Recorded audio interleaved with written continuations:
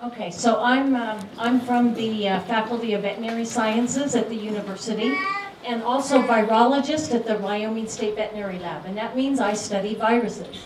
And my favorite viruses are viruses which are transmitted between animals, and sometimes animals and people, by blood-feeding insects. What I'm going to share today about is a project that we started about 3 months ago. And it's looking at Bluetongue virus transmission. But before I can really tell you about the study, I need to introduce the virus, the animals that it infects, and some of the problems. So in Wyoming, we love our wildlife. We love our pronghorn, our whitetail and mule deer, and of course livestock is a very important part of the Wyoming lifestyle as well. So Bluetongue disease is a hemorrhagic disease of wildlife. So white-tailed deer exquisitely sensitive to Bluetongue infection, but also pronghorn and mule deer. Elk can also be infected. Sheep and cattle can also get the virus, although becoming sick to a lesser or more extent. Okay, so as I mentioned, Bluetongue is transmitted by a biting insect, but not like West Nile virus. It is not mosquito transmitted. It's transmitted by a tiny insect that's called Culicoides, but you might know it as a biting midge, or sometimes called a no-see-um. So this is kind of a comparison here of the size of a Culicoides midge as compared to a housefly and a mosquito. And this is the back of somebody's hands, and he's getting these nasty stinging bites from these tiny insects that he can hardly see. Hence the name no-see-um. Okay. Outbreaks of disease are recognized in the late summer or fall. Now that's when you find the animals sick. What we don't know, and what my study, one of the questions that my study hopes to answer is the virus being transmitted at a lower level before you see these big outbreaks in white-tailed deer and possibly in sheep? Okay, so again, this is not something that's going to be transmitted between the animals. A sick sheep is not going to make the deer sick. And it's not going to transmit it to cattle. It's only transmitted by this biting vector right here. Okay? So diseases. In white-tailed deer, very high mortality. In some cases, over 90%. Entire herd units can be wiped out. Any of you farmer or ranchers who have pulled dead deer out of a creek or out of a pond, it was likely either Bluetongue or its cousin, epizootic hemorrhagic disease virus, closely related. Today I'm just talking about Bluetongue, but both of these viruses, closely related, they cause identical disease in wildlife. So white-tailed deer, 90% mortality. Mule deer, black-tailed deer, elk, bighorn sheep, and pronghorn antelope can also get a hemorrhagic disease and lots of death loss. Cattle, usually you don't recognize illness, although they can become infected, and they do seroconvert and become antibody positive. Rarely do you notice that they've been infected. Sheep can get very sick. It depends on the population and the population immunity. So this is kind of what we see again with the white-tailed deer. These animals are feverish, they're seeking out water, and they die acutely. In good flesh, they're just dead in the water.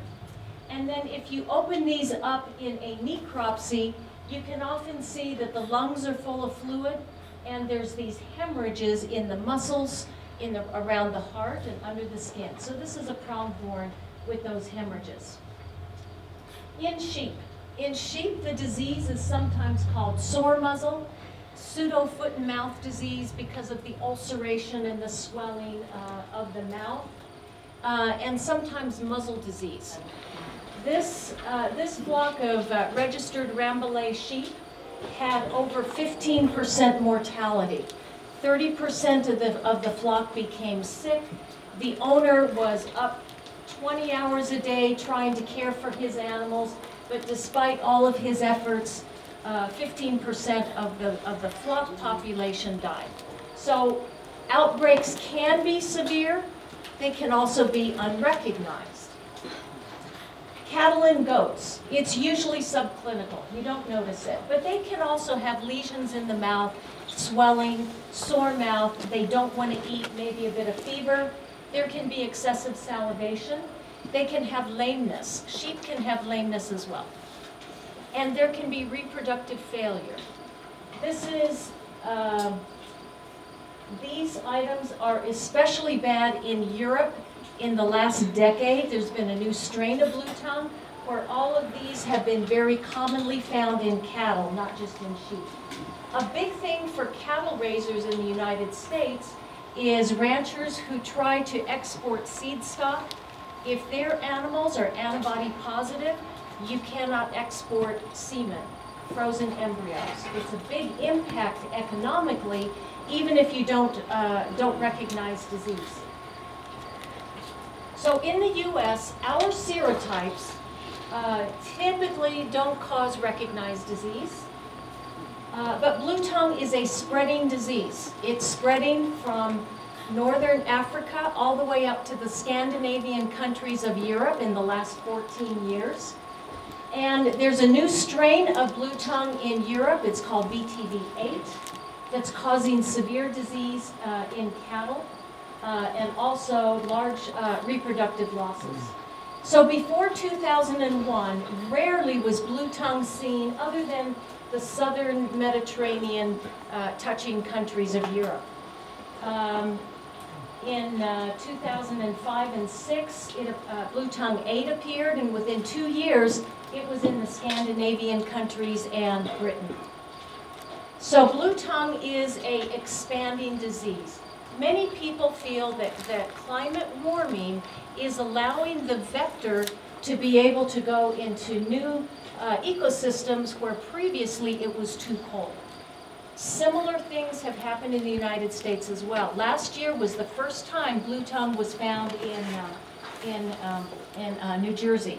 So in the United States, similar things could happen, and part of what I want to do is document the current extent of the virus in the state of Wyoming, and also the seasonal transmission dynamics. So disease outbreaks, again, it's recognized in the late summer, but maybe transmission is happening sooner than that. Severity of disease varies by years. There's definitely outbreak years. Those years are usually years that are especially hot. Again, it's vector transmitted, so climate factors can be huge in trying to predict these outbreaks. Surviving animals develop antibodies, which prevent serotype-specific disease, and those antibodies last for the life of the animal. So if I go out and I test a 5-year-old cow and she's antibody positive, she's been infected. I just can't tell you whether she was infected in year 1 to 5. Sorry. Okay, so this is distribution of Bluetongue that we found in my lab over the course of several studies. And what we found is that in pronghorn, although white-tailed deer and mule deer really mimics this as well, we see the highest incidence in the eastern counties and a little bit up in the Bighorn Basin. We just recently did a study with cattle sera, and we found that in the eastern counties, 82% seropositive. We just, with part of this study, we tested every cow and calf on this station, and I was hoping to get some antibody-negative animals to put in my study. Way optimistic. No antibody-negative animals on this station. And sheep, similar. 88%, that was in Goshen County. Bob Baumgartner volunteered his sheep for part of this study, and his sheep, like the cows here at the station, were 100% antibody positive. Most of those were relatively old ladies, but anyway, antibody positive. So, how many of you have animals in Goshen County, cows or sheep? Do we have any animal raisers? Have any of you recognized Bluetongue in your animal, or something that looks like it might have been Bluetongue? Okay, a couple. In areas where there's a high prevalence of Bluetongue or EHDV, disease is often not even recognized, even though all of your animals are antibody positive. What's going on here? Well, we don't really know, but these are some common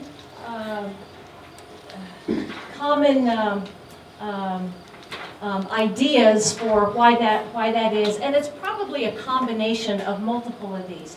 First of all, once you have a population antibody positive, they're mostly resistant. The young animals get antibodies from mother's milk, maternal antibodies.